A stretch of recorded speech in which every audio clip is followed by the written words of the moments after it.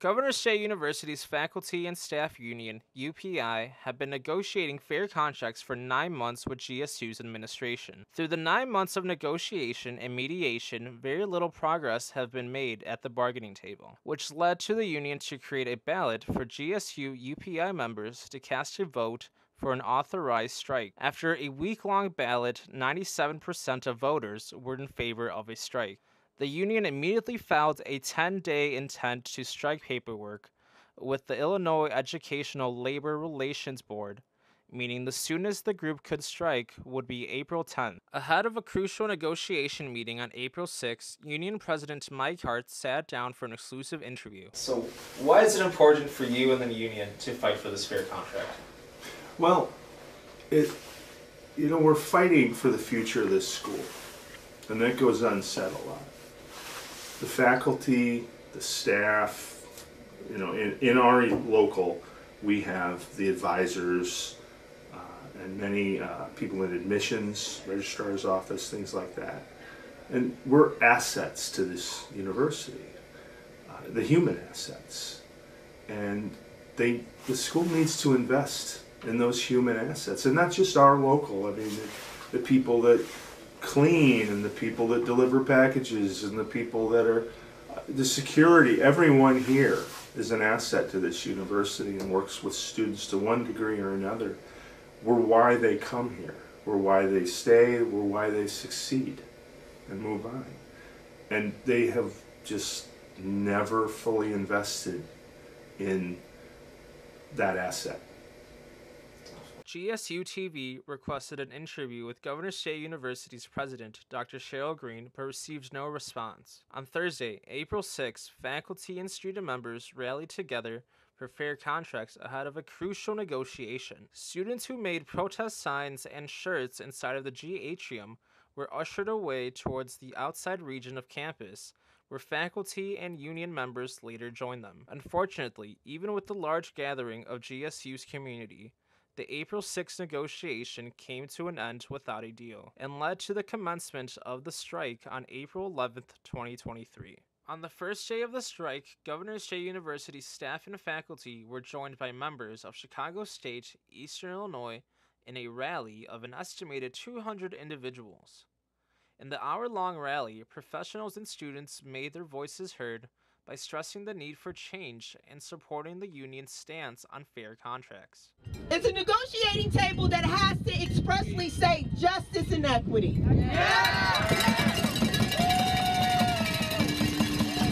It has to say we and us. When you go to the table, you take your students to the table. When you go to the table, you take your household to the table. When you go to the table, you take your neighborhood to the table. When you go to the table, you take racial justice to the table. When you go to the table, you take healthcare to the table. I've come to help support the teachers in getting what they rightfully deserve, and that's a fair pay, something that they still seem to struggle to want to give them, even though they're literally the ones who make everything run in the school, and literally nothing would work if they weren't here. So it doesn't make sense to me that teachers are struggling paycheck to paycheck when they're the ones who teach the future career people who are just like the administration who aren't paying them. On the third day of the faculty and staff strike for fair contracts, we asked GSU professors Gretchen Jankowski and Eddie Gamboa about how their third day on the picket lines were going. I mean, it's a little depressing. I wish that I wasn't out here. I'd rather be in my classroom teaching my students, but I also feel like I need fair pay. Yeah, they want us to think that we have to choose between the education of our students and taking care of ourselves and our families, and that is a false choice the administration is giving us. I know that the students are with us, and I know the faculty are with the students, and I know that the communities are with us, and I appreciate it more than I can say. After a 7-day strike that had faculty and staff members in the streets picketing and away from its students, GSU President Dr. Cheryl Green announced on Monday, April 18th, 2023 via email that a tentative agreement was reached between Local 4100 and GSU's administration that accomplished the goals of both parties. This deal resulted in the suspension of the strike and the return of faculty and staff to GSU's campus. Following Monday's conclusion, we sat down with Union President Mike Hart for an interview. Monday was an incredibly taxing day. We went in, but it's not a normal negotiation. Most negotiations work slowly through time. People meet when we can, and it's herding cats. So once every couple of weeks, we can all get together. But it all boils down to like one or two particularly hard days. Mm-hmm. And Monday was that day. You know, some things started moving on their side and on our side. And a lot of that consists of outside the door called sidebar talks with what it was me and the labor attorney representing GSU. And kind of we make, instead of formal proposals, you make what's called a supposal. Suppose we did something like this. Suppose we, it turns into a lot of outside the box thinking to try and come to an agreement. And that's any contract usually getting to the end, especially with money. We had agreed on everything but really, like literally every single thing, every topic we had on the table, we had come to terms on, except for money. So it was just a long day, really. But and specifically because we had a strike happening. Normally a contract ends and it's a long day, but it's like, hey, we came to an agreement, and you just go home and everybody's normal. This time we had to talk about return to work agreements and how that was going, how we were going to come back on campus. So that was added into the mix with everything. So long day, yeah, but a very rewarding day. This is Jason Gonzalez reporting for GSU TV.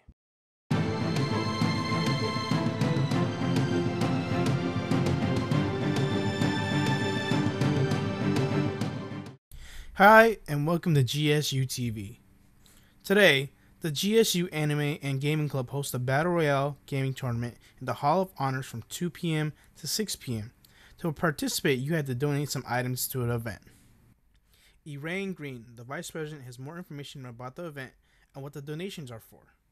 So today's event is called Fight of the Jaguars. It's a fighting game tournament where we're allowing students to come in, participate, and join different tournaments. The main two games we have are Super Smash Bros. And Skullgirls, but a lot of other members also brought their own consoles and games of different fighting games and stuff so that people can also play those games too.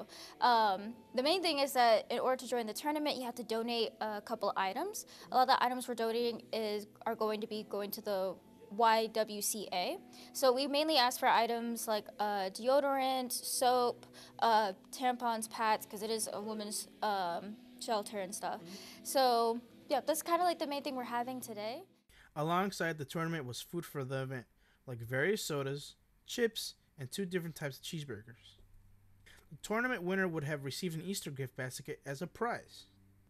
If you want to see more events like these, please check out your school email for upcoming events. Thank you for watching. This is Alex Garay reporting for GSU TV. You're player 4. Player 5 is me. Who's player 6? You're player 6? Yeah. Okay, I'm just trying to make... Hi, and welcome to GSU TV.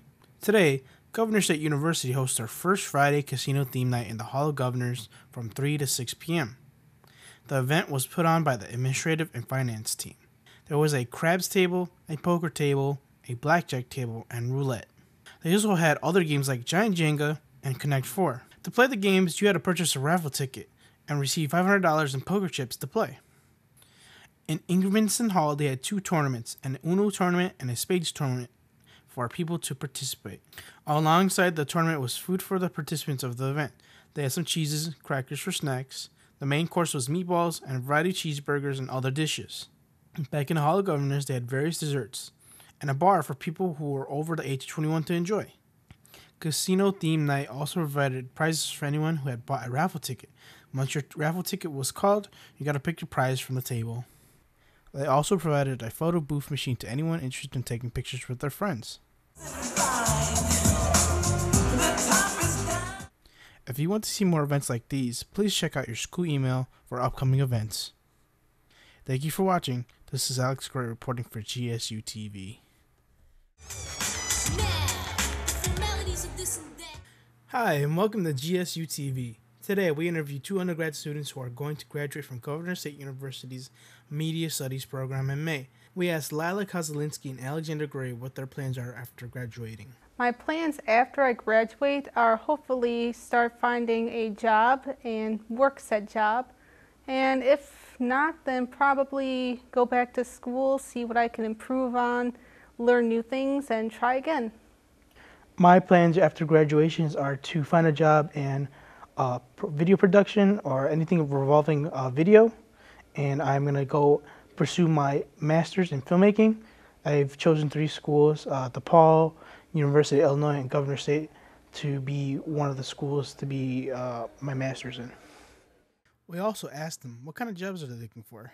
Mostly cinematography or videography work, something with cameras, because I spent a lot of time doing that here.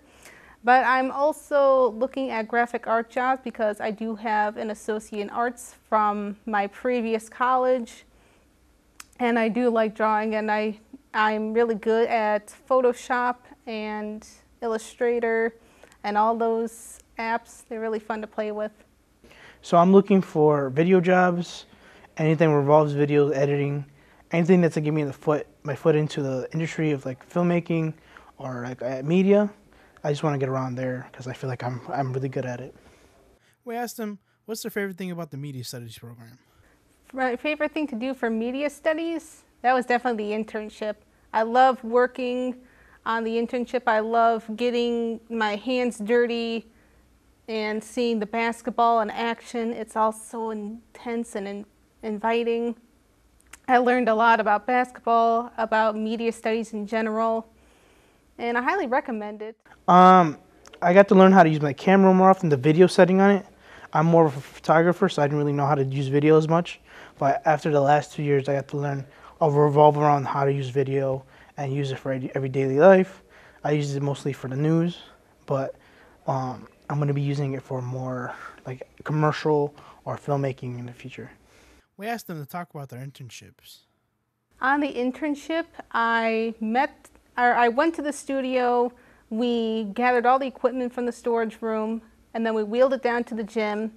We had about 2 hours to set everything up, so that includes robotics, hand cameras, and the 2 cameras in the crow's nest. We had not a lot of trouble, but a lot of difficulties in the beginning with equipment failing sometimes, or just the team not being able to make it because of COVID. But in the end, it turned out to be a great experience, and there's a lot of heavy lifting and a lot of need to know basis and terms if you want to do good. But in the end, it's really worth it. It was pretty fantastic. With the internship, you have to really be a people person because you got to constantly interview people, and you just can't really be quiet. And that's the thing I learned, that you got to really be a people person. I had a great time though. I got to meet a lot of people. I had to attend a lot of events. I got to learn how to edit better. Overall, I think it was a great experience, and I can't wait to use that experience for real life. We asked them what was their favorite thing to do on campus. My favorite thing to do on campus? That's a tough one. Probably get to meet new people in my classes. The teachers are fun. Meeting new people in and out of class has always been a great experience for me. Everyone's really friendly here. My favorite thing to do on campus was to attend events around campus. They were really fun. This week we had a Spring Fest, so I attended that Tuesday, and it was really fun to go outside. It's April, so everything is really nice outside. If you are interested in contacting the graduating media students in this video, do not hesitate to contact them. Their email is displayed on the screen. Thank you for watching GSU TV. Hi, and welcome to GSU TV. Today, the Student Activities Council, or SAC for short, hosts our March Mania 3-on-3 basketball tournament in the GSU Gymnasium at 5. In order for students to participate in the tournament, they would have needed to create a 3-person team to join. Also, admission to playing games were free for GSU students, but non-GS students would have to pay $5 to play. The first couple games were exhibition games, meaning those games were warm-ups before the real games. The first couple exhibition matches were Team A and Team B.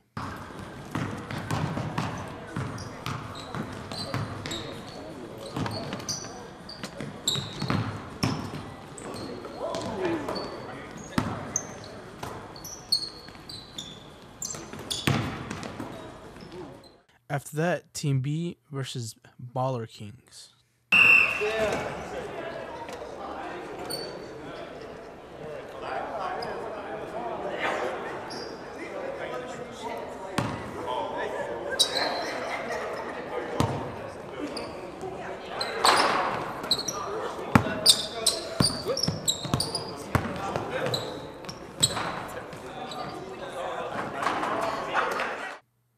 Afterwards, we received a halftime performance from the GSU dance team.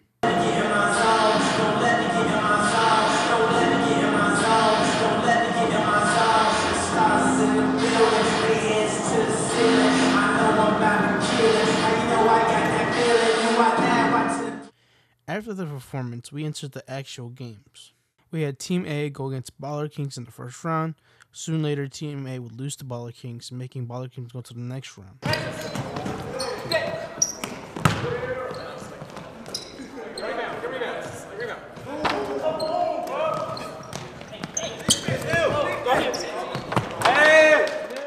The next games had the Baller Kings face off against Team B for the championship game.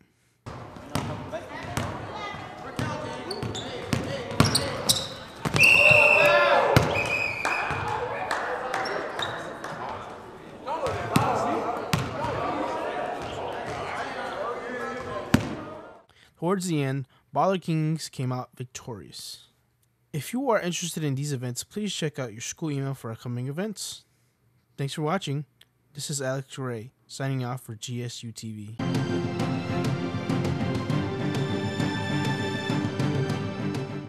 On Thursday, March 23rd, Aurora, Colorado dentist James Tyler Craig stood in front of a judge and was formally charged with the murder of his wife, Angela Craig. James is accused of putting poisonous substances into his wife's protein shake that led to a fatal outcome. This was his third attempt to poison his wife in a month, according to Angela's sister. Investigators indicated in the weeks prior to the murder, James had used his computer at the dental office to conduct online searches related to arsenic, the poison found in Angela's system, as well had ordered numerous different substances that alarmed his coworkers. According to many emails found, James indicated that the substances were going to be used for an experiment. The use of arsenic and other harmful substances caused Angela to have a severe seizure and was later declared brain dead in the hospital. Throughout the next couple of weeks, new information is set to release to the public. A decision on this case will be made on the next hearing on April 7, 2023. This is Jason Gonzalez reporting for GSU TV. The Department of Justice on Wednesday, March 22, 2023, announced the largest methamphetamine bust in West Virginia history. The bust charged 30 people with allegedly distributing more than 200 pounds of meth, guns, and other drugs. This was an operation that took 7 months and whose name was Operation Smoke and Mirrors. Officials seized 28 pounds of cocaine, 20 pounds of fentanyl, 18 guns, and $747,000 in cash during the operation, according to the Department of Justice.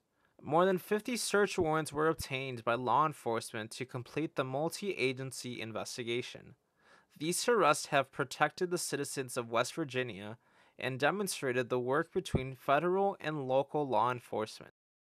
This investigation demonstrates that we will use all of our resources, including new and innovative investigative techniques, against those who target our communities with this poison. This is Jason Gonzalez reporting for GSU TV.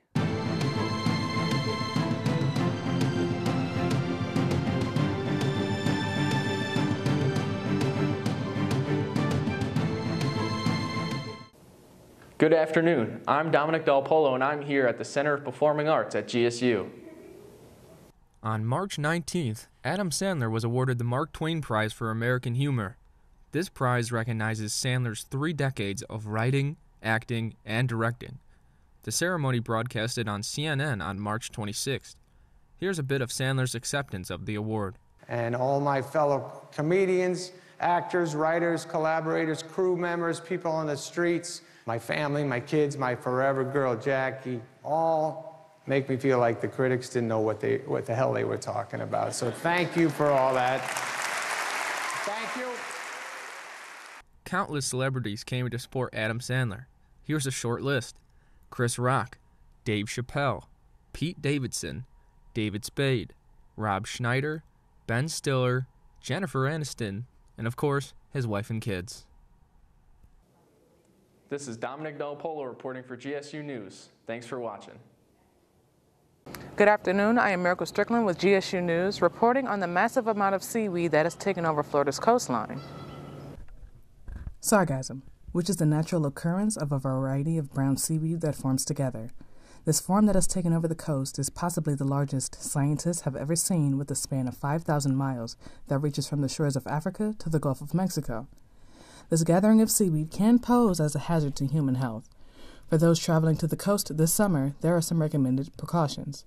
Due to the toxic gas the seaweed produces, Florida's Department of Health suggests limited exposure, especially if you already have pre-existing respiratory problems. It is advised that children must remain supervised and you avoid contact with or being within close proximity of the seaweed until it is carefully removed by official authorities. Although this seems like it may cause a damper in your travel plans, you can rest assured that the coast will be doing everything they can to ensure that your vacation will not be negatively affected. This is Miracle Strickland with GSU News.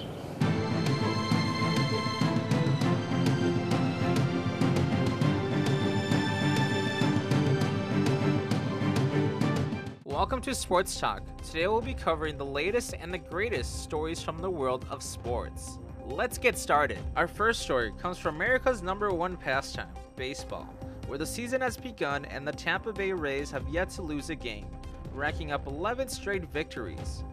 The powerful bats of Wander Franco and Randy Rosarena has created a plus 63 run differential, the best ever for a modern team through 11 games. Play, take your chances with our defense. To Rosarena, ground ball headed toward the middle, going to scoot through. Base hit to center. Margot will score. Here comes Mejia, and the Rays add 2. As for the Chicago Cubs, they currently stand third in the NL Central with a record of 6 wins and 5 losses. The acquisition of Dansby Swanson has proven to be fruitful, with his .400 batting average leading the team. Pitches in very well. Power matchup to start, and Robert deep to left center field. This one is back towards the bullpen and gone, and the White Sox tie things up on one swing. On the south side of Chicago, the White Sox currently stand third in the AL Central, with a record of 5 wins and 8 losses. The Sox below .500 record is attributed to the absence of stars Tim Anderson, Liam Hendriks, and Joe Kelly. The White Sox eagerly await the return of closer Liam Hendriks. His comeback would reinforce a very poor pitching rotation. With Minnesota beating LeBron in LA 2-1.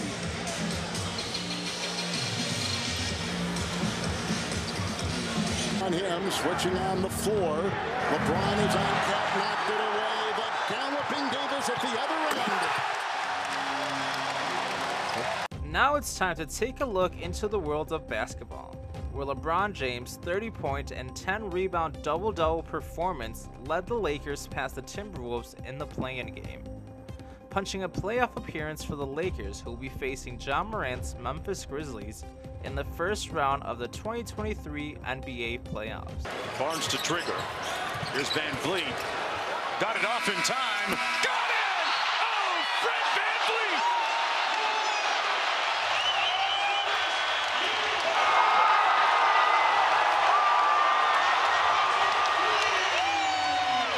As for the Chicago Bulls, they came back from a 19-point deficit against the Toronto Raptors through a historic performance of Zach LaVine, who scored 39 points in the victory. Through this victory, the Bulls have the opportunity to gain the 8th seed, but first they must take down the Miami Heat in order to reach the playoffs. This is Jason Gonzalez reporting for GSU TV.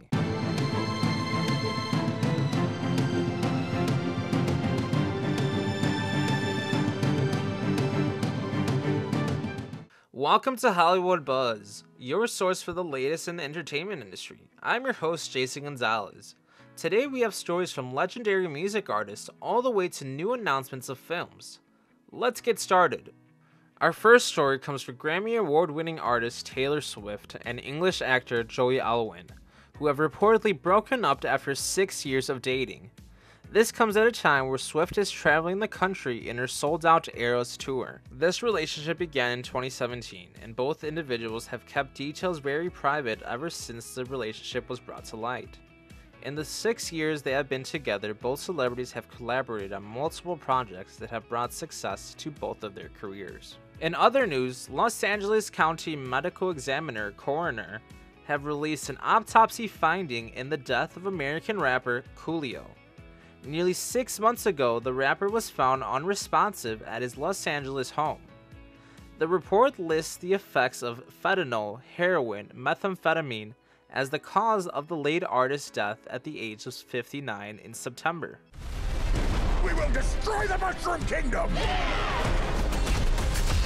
Bowser is coming. I'm not afraid. Now it's time to shift to the news coming from the film industry. The Super Smash Bros. Movie has crushed all of their competitors at the box office, racking up $377 million in its global debut over the long Easter weekend, making it the highest grossing video game movie ever, knocking down Sonic the Hedgehog 2. There are already ongoing conversations of creating a sequel in the near future. I have some really good news for all Star Wars enthusiasts. 3 more live-action Star Wars films are on their way, according to Lucasfilm president Kathleen Kennedy. These films will cover the Dawn of the Jedi. It will focus on the New Republic, but closing out the interconnected stories told in The Mandalorian, The Book of Boba Fett, Ahsoka, and other Disney Plus series. And it will follow the events of the Rise of the Skywalkers. The release dates has yet to be announced for any of these films.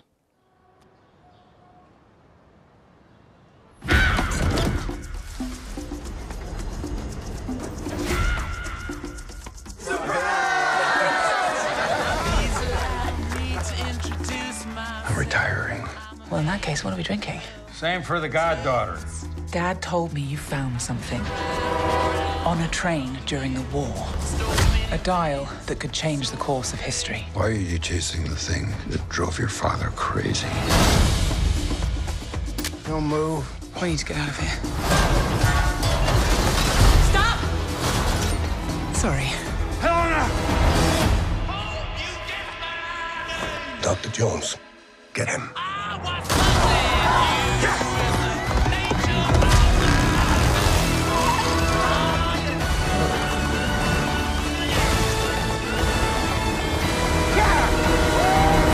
Indiana Jones and the Dial of Destiny is the 5th installment of a series that has lived on for generations.